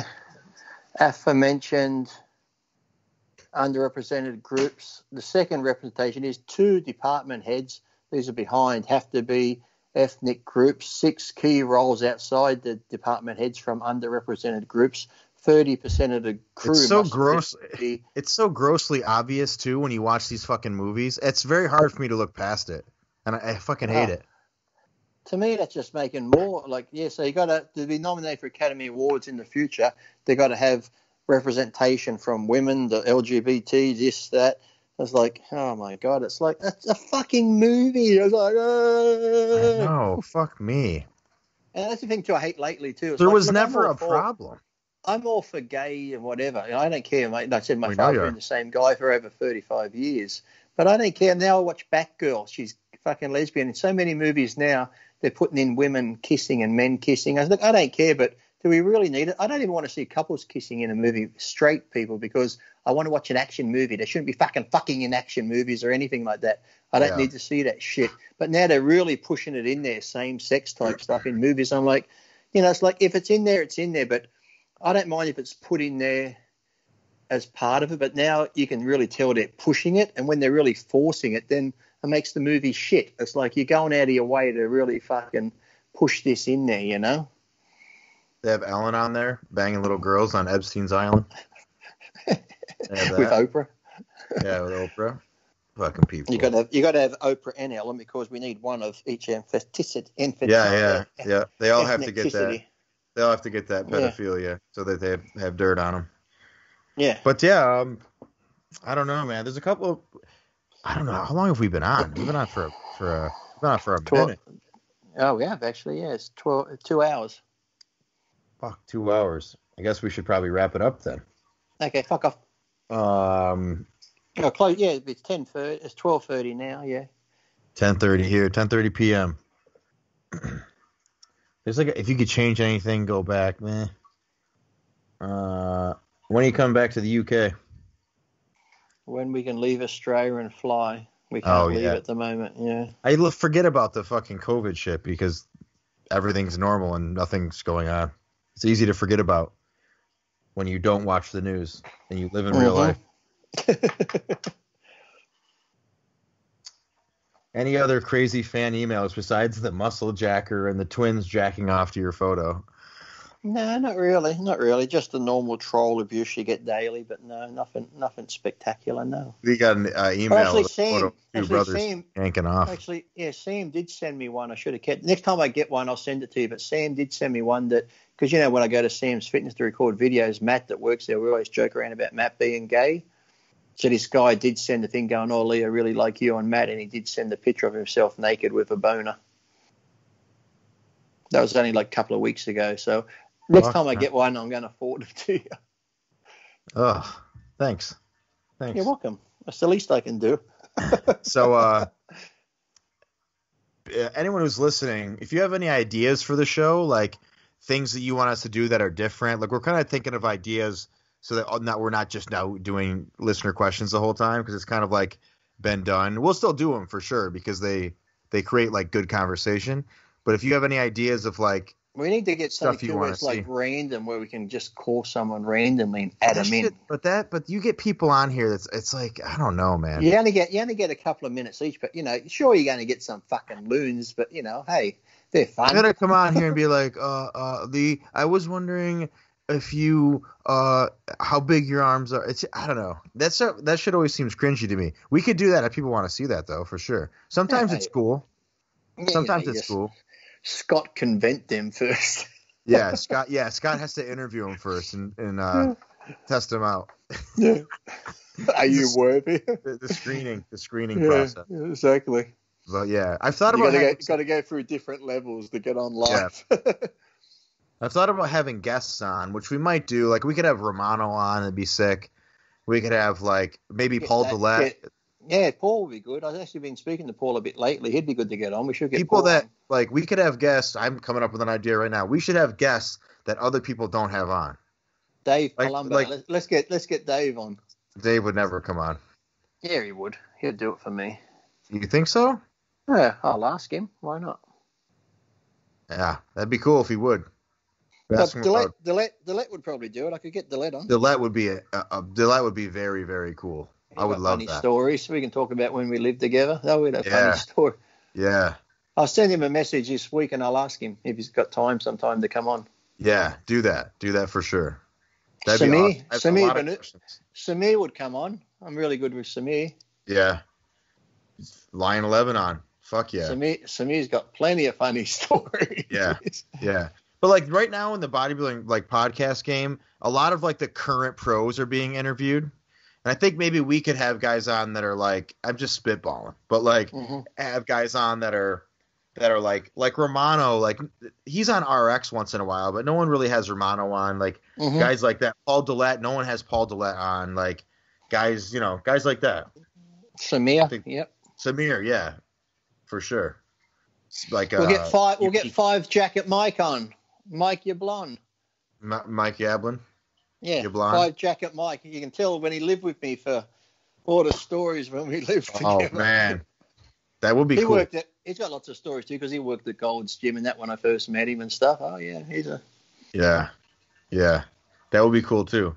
Yeah, we'll think about it. Well, if you guys have any ideas, like something like that, or like some sort of like, I thought about having like a movie segment, then like a bodybuilding segment. I don't know.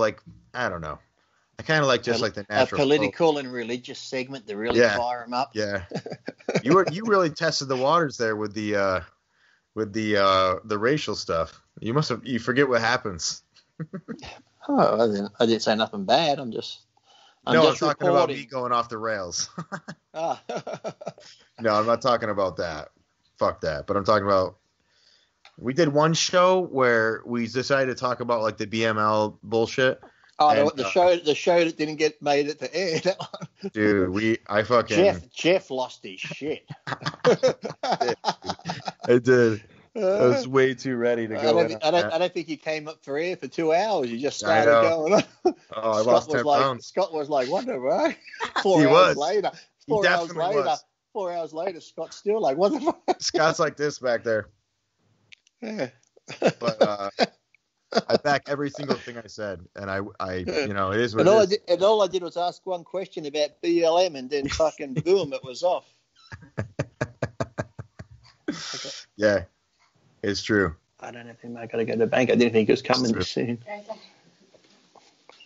But I can put it through to his account or. But all right, we're gonna wrap it up. Like, share, subscribe. Let us know if you have any ideas. I'll be coming out in a second. I'm just yelling out to someone in the house. Don't worry about me. I'll be there in a minute. He'll be out in a second, wrapping up. Just finally wrapping up. Hurry up, will you? He's finally shutting up. Christ. Like. Look at me. Look at me. I'm turning the lights off. It's like when you're at the restaurant, they come start turning the lights off. Yeah. We're out stop. I'm out.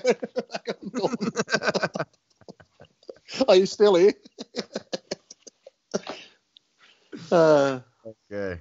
Well, that's that. With that, for Lee Priest, I'm Geoff Roberts, and we're out of here.